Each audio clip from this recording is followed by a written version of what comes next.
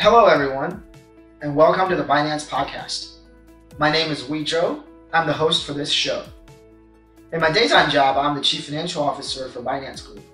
For those who don't know, Binance is a blockchain company and operates one of the biggest cryptocurrency exchanges in the world. In addition to the exchanges we operate around the world, we're also helping to build a bigger blockchain ecosystem with other key initiatives and investments, including Binance Labs, Blockchain Charity Foundation, Binance Info and Academy, as well as Trust Wallet and Travel Bandit. For me, I joined Binance from the traditional financial world, where I previously served as the Chief Financial Officer for several Chinese and American companies. Two of them have been listed on NASDAQ and NYSE. I started off my career in investment banking at Goldman. And my personal background, for those who don't know, I was born in China, but I grew up in the US, where I did my undergraduate education at Harvard. After graduation, I pretty much moved around Asia and the US, between Hong Kong, Beijing, Los Angeles, and Singapore. Since I've joined Binance, I've basically witnessed a lot more people who are becoming more interested in blockchain and cryptocurrency as a whole. And the interest comes not just from, buying Bitcoin or whatever, but actually people who are looking to make changes within their respective industries. So what I want to do for this show is to spend time to talk to specialists, entrepreneurs, scholars, influencers, basically people from a variety of backgrounds. One of the first guests I talked to is Helen Hai, and she came from social development and charitable giving background. I also plan to spend time with people from politics, entertainment, sports, gaming, advertising, just a variety of background, and talk to them also about blockchain technology. Hopefully through these conversations, we can share insights on how blockchain is changing their industries, but at the same time, is also changing the world and hopefully making it a better place. All opinions expressed by our hosts and guests on this show are merely their own opinions and do not imply any endorsement or opinions of their companies. You should not take these opinions as investment advice, as you will be solely responsible for your own investments. Today, we're really honored to have Leslie Tam, who's the head of Binance's OTC Solutions desk. I'm here to talk to Leslie a little bit about his background in finance. Leslie started off his career as an investment banker, as a lot of people sort of, I think, in our industry and in a lot of other industries, come from, or one of the main sectors. And then traditional finance, investment banking is a space that has been dominant in terms of finance. And in terms of, the next stages of development for cryptocurrency, finance and traditional financial institutions will play a key role in it. And Leslie historically has been a trader, as well as a salesperson within fixed income. And then he's collectively has spent over 15 years at Merrill Lynch, BAML, Bank of America Merrill Lynch, Deutsche Bank, and Goldman. Since Binance has kicked off our OTC trading, Leslie has been playing an integral part in terms of trying to bridge that gap between cryptocurrencies and traditional finance. Leslie, why don't you, before we jumped into sort of like the real conversation, which is stablecoins, which I think is actually a key conversational topic, not just in the crypto world, but I think in the traditional finance world now. Why don't you give them a little bit background about yourself, where you're from, career-wise, and then, we just go from there. Sure. Thanks for having me, Wei. Hi guys, my name is Leslie. I grew up in Hong Kong, which is one of the financial centers in Asia, and I think we have an ethos of being very flexible and being very aggressive when it comes to trying out new things. I grew up in Hong Kong, went to college in the States, and I worked for 4 years in New York. So I was at Deutsche and Goldman doing program trading and equities, and also on some structured products. So when you read the book The Big Short, so I was working at that time, and then I. Did you work with Fabulous Fab? Yeah, he sat behind me. Am I allowed to say this? Yes, I was in that team. Then I was in Merrill for 11 years on the fixed income side, and mainly in sales. But what's very interesting is I actually see quite a number of parallels between what you may think of very different things, which is cryptocurrency. And so you were in New York during the financial crisis in 2007, 2008. Right when it was happening. Mm-hmm. So I left New York in 2007. Mm-hmm. Yeah. And what was that like? The trading and the fixed income and I guess the credit default swaps and all that stuff. Yeah, and I think in a way it's reflective of the industry in crypto right now, because a lot of new products were being created, and we were thinking of new ways, and you felt like there was a lot of innovation, similar to crypto right now. But of course, what happened is the financial crisis, and products became a lot more vanilla, and sort of that's what happened was leverage, was debt, right? It was basically lending out money to people that can't pay you back and lending it on a global massive scale and selling those investment products. Right. It wasn't necessarily the technology behind it. Mm-hmm. It was just how aggressive some people were selling it and selling leverage without the underlying investors understanding it, mm-hmm. or the homeowners. Mm-hmm. And when did you first learn about, I guess, not even Binance, but I guess Bitcoin, cryptocurrencies in general? So we first read about it in 2012, 2013, and a bunch of us were looking at it. Back then, I think Bitcoin was around 1,200, mm-hmm. and we thought, hey, why don't we just buy it? It's a home run opportunity, so we bought a bit. Then right after that, it dropped to 600, and some of our friends are saying, oh, we should just cut our losses and just sell it. I'm like, no, if we're in this for the long haul. You don't sell it 50%. Who knows? We could regret it. It could go 10 times. Mm. And then I'll be honest, we forgot about it for 3 or 4 years. Then the run up in 2017, it 10,000, and that piqued our interest, of course, mm-hmm. In the asset class again. Mm-hmm. Yeah. And what's sort of like, in your banking friend circle, what is their view of, I would say, your move? I mean, it must be pretty, because it looks pretty good on the outside, but once you're in, man, it's hard. Yeah, a lot of people, in banking, it's a pretty well-developed industry and very large asset class and a lot of flow. It's quite comfortable there. Mm-hmm. And a lot of guys are pretty shocked when I decided to leave for crypto. There was, it's a lot of risk. CZ has said before, people take pay cuts to come to this firm, and which is 100% true. Yeah, I can tell you that is completely true, but it's for the dream, because I think the platform of Binance is great. I created on Binance, and I feel is a world-class platform and very easy to use, and they seem pointed in the right direction, and that's sort of how it started. And what do you see? I think one of the key things that I really want to talk about is basically what are some of the links, I think, right? I guess I think you hear it's an exchange, tokenization of assets, tokenization of things that already exist, I think, in the traditional financial world as a way in terms of growing the digital asset as an asset class as a whole. I think that's sort of the big trend that pretty much a lot of people that come into the space are betting on, right? Including ourselves. But I think before you sort of get there, before you put the cart in front of the horse, sort of like, there are a lot of really cool things that's actually happening in our world today, right? I think the last few years is basically we're seeing initially the rise of the utility token. But I think one of the really unique growth opportunities, especially in the current bear markets, is actually the use of stablecoins. Just for marketing purposes, Binance currently lists, all of the sort of major US dollar-based stablecoins, USDT, QSD, USDC, also PAX and USDS. I think those are the ones that are currently listed on Binance. And I think for your OTC desk, from my knowledge, you guys trade pretty much in and out all of them. Yes. But I think there's a couple of big news that hit sort of the wires the last few months. The biggest one being that JP Morgan is looking to print their own token on their own blockchain, right? And then Facebook is also rumored to be working on a Facebook token. And then at the same time, IBM is, has printed that they're going to help about 6 or 7 financial institutions to basically issue that token. And I think, before these US dollar stablecoins were something that is only known to people that trade cryptocurrency.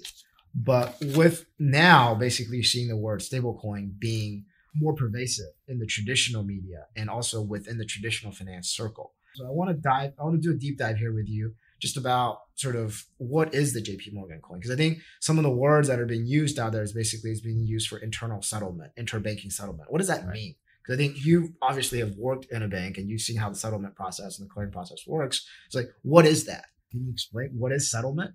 Sure. If you don't mind, we'd like to step back a little bit first to stable coins, because I feel like it's a very important a tool for mass adoption. I think a lot of us in the traditional finance world, when we first look at this, we see the volatility of Bitcoin and Ethereum and some of these other coins, and we think there's no way we can base an economy off this, at least for now. And I think stablecoins are a great segue from the traditional world of money into tokens and cryptocurrencies. What's important here is that the space has actually changed a lot in the past 6 months. Back in the day, when people wanted to buy crypto using a Bitcoin using fiat, they would go to one of the exchanges that they know and then put up some money. It's kind of a painful process. You have to do a lot of KYC, then there's fees and they change all the time. And there's a lot of uncertainties waiting for wire transfers and you're sending to bank accounts really tie out with the name of the exchange. But I think stablecoins have created a much easier and simpler buying opportunity if you understand it. So before, if you go to an exchange, if you want to buy Bitcoin, you would wire money to the exchange, open an account, then somehow, some way it would accept you, but they're not really involved and very experienced in fiat. So sometimes the customer service is slow. And then once you're on there, somehow there's more fees being taken away. You don't know why. Then you buy Bitcoin. And then when you move it around, there's withdrawal fees and so on. And finally, when you want to cash out a little bit, you realize that there's a 1% withdrawal fee back in the day. Buy crypto is basically you go to one of the stable coins and you wire money to them, right? They're very well, you can read about them, there's a lot of guys like TUSD, USDC, PAX.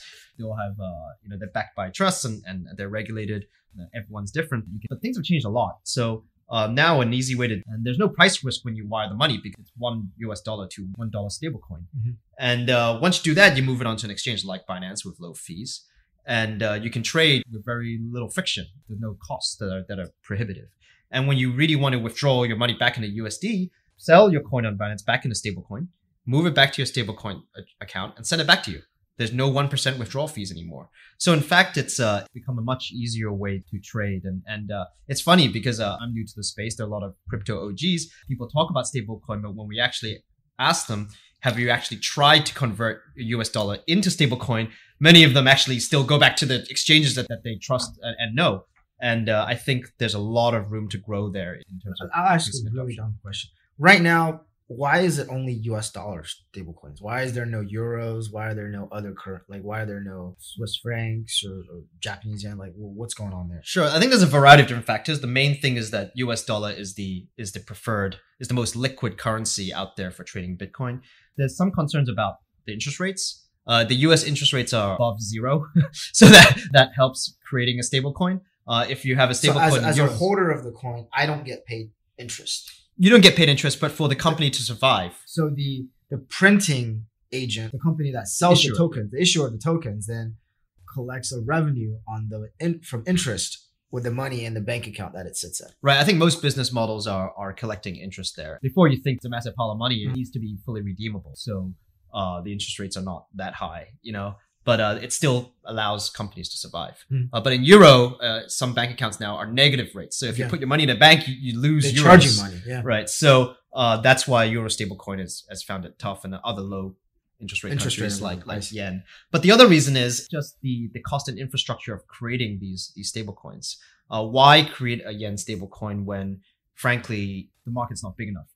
If you have yen right now, you should just convert to US dollars and then buy a US dollar stablecoin. Mm-hmm. I think the economies of scale not there yet to handle the other currencies, but the space moves very quickly. So I'd expect to see because stablecoins in other countries. The list of banks that came out with the IBM article, they're all international banks, right? From different regions. So yeah. So I expect more of the adoption. And back to the discussion about JPM stablecoin. Yeah. Stepping back, I think it's a paradigm shift. I think what JP Morgan wants to do is they want to establish themselves as the go-to platform for money transactions. They don't need to use the blockchain or use a variant of the Ethereum blockchain. They could have their own systems. But what that does is it increases adoption. It gets a lot of passionate enthusiasts involved, and I think it could be a game changer for the economy. It'll take time, but I think it's a game changer. So why do I think it's important? So for example, right now, if you're working at a trade company and you want to wire money to your client, you would have to log in to your bank website, use their programs and formats. And if you ask for a customized service, you'd have to call them and they'd come back to you within days. It could take a long time, right? What I think is you still have to sign a form and fax it to them, right? Right. I mean, you have to go through that. Yeah. Maybe they're busy doing something else at that point in time. I think what's powerful about the blockchain is, say you're a company and you want to do these transactions. If you know, and if you see the payment system on the blockchain, you can create your own software that can access the blockchain. Mm-hmm. I mean, there's ways to keep it private and you just need a key. But instead of having to use JP Morgan's or another bank's format in getting a report or wiring the money and waiting for someone over there to confirm that the SWIFT transfer has been made, you could just integrate the whole thing in your system because it's a public ledger that you can access. Mm-hmm. I guess it's a global ledger that you can access. It's not necessarily public in that other people can see what you're doing, but it's globally accessible. And you can write a program that does it. And instead of asking JP Morgan to give you a ledger for your audit purposes in a specific format, you can write your own program that just pulls out your transactions on the blockchain and create a customized report. And that's a global commercial, like finance, a global commercial trading company, right? Like right. Like that's commerce. That's traditional commerce. I can imagine these companies would have a team of people just managing the different banks on this type of transaction. And there's probably cost savings if you just hire a team of developers and you write a program that does 80% of what it does rather than doing this grunt work every day. But what's so specific about, I mean, theoretically, you can do that with stablecoins now, right? Like I can, in country or location A, or I can just send you stablecoin, right? Instead of going through the traditional financial network and sending you from bank to bank wires, right? No, I think that can work. I think JP Morgan is just trying to preempt this before it gets bigger. So I think for JP Morgan, because I think they are one of the biggest, I would say, clearance banks for the US dollar, right? For the fiat form of the dollar, right? They're probably one of the dominant banks for that. So, and for them right now, they're basically creating their own network, right, of a US dollar stablecoin, right? Essentially. Yeah, I think they see the value of the stablecoin and they want to preempt. Why are the stablecoins right now still not well accepted by the outside general world? I think generally it's concerns about KYC, AML, and other regulations. And I think what JP Morgan is saying is, I create a closed system within myself where I've already done KYC and AML. So it's all clients. So this JPM coin is all for existing JPM clients only then. That's what it sounds like. I mean, it's private. I can see that's what they want to do. Mm-hmm. So they can make the regulators happy because they say all of this is within my closed system. I've KYC'd every single person in here, and I can track all the transactions. And so in that sense, unlike the other stablecoins, I think in the near future, the JPM coin would not be tradable on exchanges such as Binance. Mm-hmm. Can you talk a little bit about like, what is it? Like, when we go back to my first question, like what is settlements? What does that mean? Yeah, settlements is basically the wiring of money. So, for example, if you buy equities, they have T+2 settlement, mm-hmm. where you buy the equities, but they have to put your money into a global system, settlement system. So, for bonds, we have Euroclear, and you'd have to hire that company to wire your money. They're the global clearance system, and for various reasons, which no one, well, if even for me in my 15 years in banking, really know, it takes a very long time to settle, and I think it's just part of it is just legacy. Or there's a system that, and Euroclear is not incentivized to kind of open it up for everyone else to deal with this. So I think with blockchain, this is a much easier way of transferring cash and actually tracking it. I think many people have had the frustrations of, has the money really hit? And you spend an hour just calling the different banks, confirming if the money has really hit certain accounts. Or days. Right. And so a lot of it could be quite complex. You'd have to, maybe other guys have custodians. So I have to wire money to the custodian, who then wires money to Euroclear, who then faces the other side. There's 5 guys in the middle, and each time it's almost a manual process where you have to call someone in between to check whether the money has been hit. With blockchain, it should be a lot simpler. It's kind of silly because it's not the most elegant solution, but it's probably the most effective solution that exists. I mean, the most elegant solution could arguably be a very, very streamlined, very well-tuned settlements company that can do this in half a second. Mm-hmm. But I think you never. Well, that maybe that's what JPM wants to get to, right? Because I know when I send things, when I send stablecoins, right, it's about 5 seconds, 10 seconds in terms of like, depends on how busy. Because I know the existing stablecoins are all on the ERC20. Most of them are ERC20. So right? Definitely, I mean, at Binance, we're a little bit concerned about security, certain attacks. So we wait for a number of confirmations mm-hmm. before it happens, but. Effectively, it's in your account in 5 minutes or 5 minutes, right? Yeah. So it's pretty quick. Yeah. And I think that could potentially that process could potentially be a settlement solution or a replacement of the traditional settlement process. Just another example. I was giving the example of buying Bitcoin using US dollars. The part that takes the longest time is for me to send my money from my bank account in whatever country I'm in to the stablecoin bank.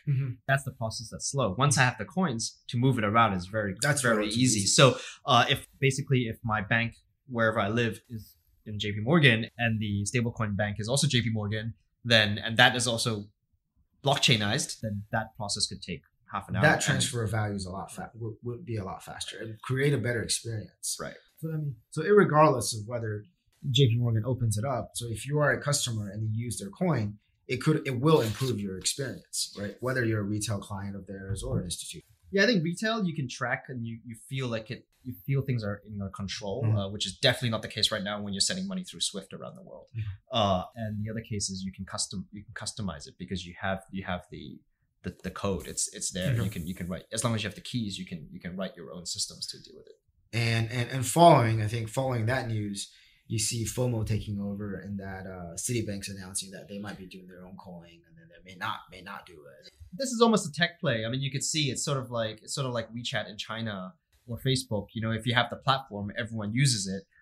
You get an effect where everyone just comes in. So there could be a lot of trading companies, and they realize that doing this with JP Morgan is much more efficient than doing it the traditional way with the other banks, and then they move their accounts over to JP Morgan. I'm sure that's what JP Morgan wants to achieve with this coin.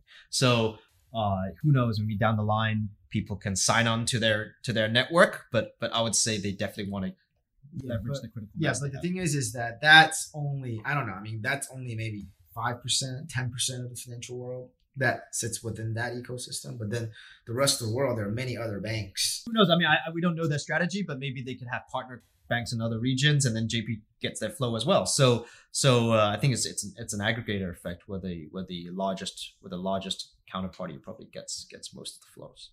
And Goldman can do their own coin. Yeah, well, I think they're focused on an Apple credit card right now. And just sort of come back a little bit in terms of what you are currently doing specifically, other than, I guess, trading Bitcoin and trading stablecoin, is go back to sort of like tell me a little bit about what you've been working on at Binance and what kind of solutions you've been adding. Sure. I head up Binance OTC, which is over the counter. I think of it as sort of an extension of finance. So yeah, I'm not really a crypto OG in that sense, but I'm here to achieve our motto, which is exchange the world. And by exchange the world, I don't mean just Bitcoin. I mean all the other tokens out there as well, and the ones that are listed on Binance. So I think of it as a way to provide liquidity for all the different coins that are traded on our exchange. So over the counter, most people think of fiat using fiat to buy Bitcoin. We think of it a little broader. It's just all trading. And so as Binance.com is a crypto to crypto exchange, unless you use credit cards, and outside of the fiat exchanges and fiat on ramps. Most of our trading is coin to coin, and in fact, the experience is quite good because you don't need to wait for the fiat part that normally takes a day or two to settle. So that's what we're trying to build, and that's what we're trying to tell the world, that OTC is not just Bitcoin into USD. In fact, you could even use stablecoin as your base, and we will convert. We can easily trade into and out of stablecoin, and you can go back to your stablecoin issue and convert it into cash. And what kind of who are your customers? Who are your clients right now? Sure. I mean, we trade on the Binance exchange as our platform. So I would say we have a very broad and a deep set of clients. We have guys who bought Bitcoin from a long time ago. We have some of the most sophisticated algorithmic funds in the world, and we also have the projects, and also so-called whales that are private customers who have a lot of. So you basically offer off-exchange solutions to people that want to move tokens, essentially. That's right. So, for example, if you want to move, say, $500,000 or $200,000 US of a liquid token, there's a couple of ways to do this. One is you go on Binance and you click, but because of the lack of liquidity, you could click for 6 hours and still not sell. And in that time, who knows how much crypto can move in 6 hours, right? The other way is you write your own algorithm to trade it using the APIs, but that requires some level of sophistication. And so what we're here to do is we can give you a price that locks in the current market level. Well, there's a little spread, but it locks in the current market level. So one, you save your time. Two, the market doesn't see it, so and moves in response. So if you're trying to sell 200,000 of an altcoin, and you start selling it in the market, people could preempt your selling, think you got bigger size behind it, and sell in front of you. So when you trade it with us on OTC, it's off exchange. It doesn't show up on the exchange. Another benefit or non-benefit, but I call it a benefit, is it doesn't show up on the blockchain either. So as it's within the Binance ecosystem, it's just within the same wallet. I see. Yes. So it does provide a certain level of you can hide the trades essentially. Yeah, I mean, some people at the exact point where you trade with Binance OTC, nothing can be seen. But some people are concerned with moving your coins to Binance. They think people can preempt you on selling, and to that I say, just move your coins one day beforehand. and the guys that are preempting you, they can do it for a day, but they don't really have much to work with. Okay, great. All right. Thank you. Thanks for your time. Looking forward to chat next time. Yeah, sure. So before I end today, I want to spend a little bit of time discussing what Leslie and I had discussed just now about the JPM coin, which has been covered by a research report that was written by Binance Research and it was released on March 1st, 2019. And some of the key takeaways from that report is actually very interesting, not necessarily in terms of within the cryptocurrency space, where stablecoins has been a stable product for the last 4 to 5 years, since the inception of the Tether in 2014. I think mainly because JP Morgan as an institution, or at least from the CEO Jamie Dimon perspective, has been quoted numerous times calling Bitcoin a fraud. But at the same time, it seems as though that JP Morgan has been the most aggressive financial institution hiring and building up their blockchain expertise. First of all, when it was extensively covered that they're building Quorum, which is a private and permission version of Ethereum, right? So some of the key, like 2 or 3 key takeaways from the Binance Research report was that, one, the JPM coin, I think, does have potential to materially impact the traditional financial services market, right? With regards to institutional clients, use cases such as like clearing and settlement, which is what we had discussed earlier. But we don't see it as potential to displace the current liquid and publicly traded stablecoin in the near term, given its private permission structure. I think that's sort of the first key takeaway. And the second key takeaway is actually sort of a potential competition between the JPM coin and the ecosystem, I think, that the Ripple ecosystem, which are currently existing and then focusing on different aspects of traditional finance. But I think, the second key takeaway is that we see actually minimal direct competition between the two in the near term, mainly due to the closed nature of the JPM network. However, sort of the third key takeaway is actually, I think, the more interesting one, which is that should the JPM project proven to be a successful model, that's actually going to drive more adoption by other institutions for private blockchain, right? And this is actually extremely interesting because the way our research department, our Binance Research viewed it, is that this could be a very interesting immediate stepping stone for larger crypto mass adoption towards actually more public distributed ledgers, right?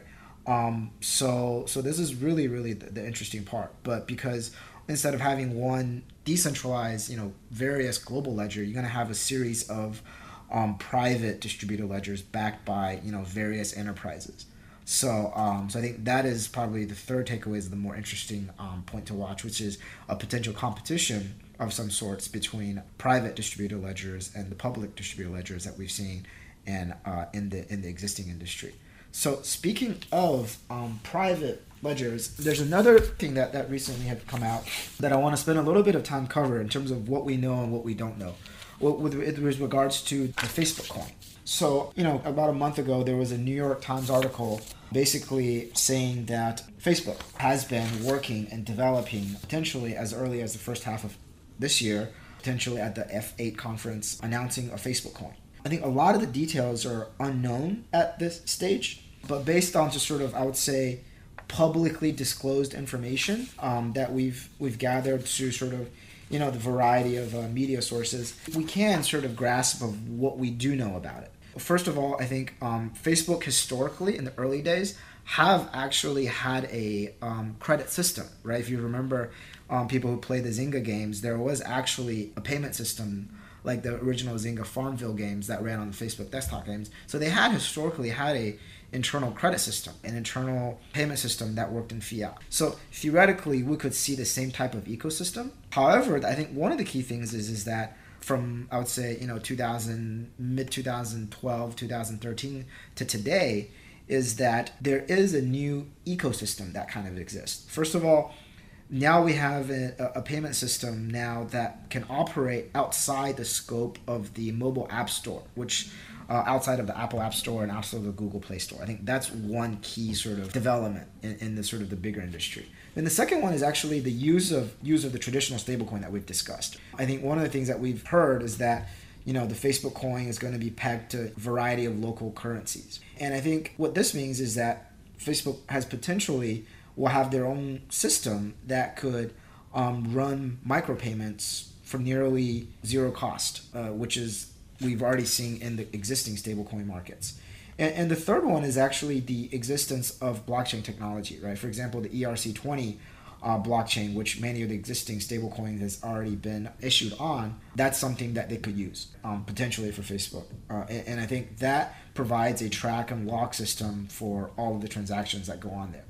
And I think at least whether they're going to do cross-border, we don't know.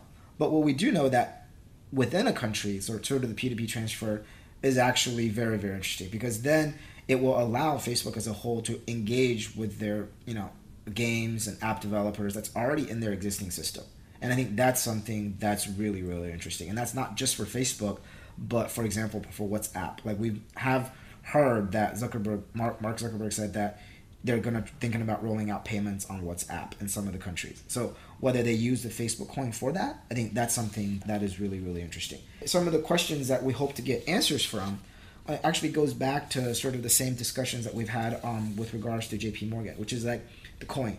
Will they use a public or private blockchain? I think that's one of the key questions. And just sort of like, what are going to be the assets? What are some of the currencies or that this coin is going to be pegged against, whether these coins are going to be listed, and how are they managing the compliance process of it, and then is it going to be single use within the Facebook ecosystem, or are they going to be able to open it up? Because I do know that Facebook has at least historically, they have a very big open API policy, right, which is like, can they open this coin use case up to other agents and other companies? So I think all of this are things that we could answer, because if it's open, then you run through a whole gamut of potentials, right? In terms of merchant payments, global remittance, P2P payments, all of these things are possible. But even if it's just within their own ecosystem, then basically, it would solve a lot of their internal sort of token economic issues in terms of the creators and the viewers, right? In terms of the content creators, the game developers that could come back to the Facebook ecosystem. So I think all of that as a whole is what we're seeing in the marketplace, and it creates a dynamic that we probably haven't seen before. At least a lot of these traditional institutions on the internet side, on the financial side, using blockchain technology, and more specifically applying sort of the stablecoin use case within their own ecosystem, and basically using that as a way to engage with their consumers and engage with their users. So that's something that we look forward to getting more progress from. And as a whole, I think all of this speaks to the oncoming adoption of cryptocurrency.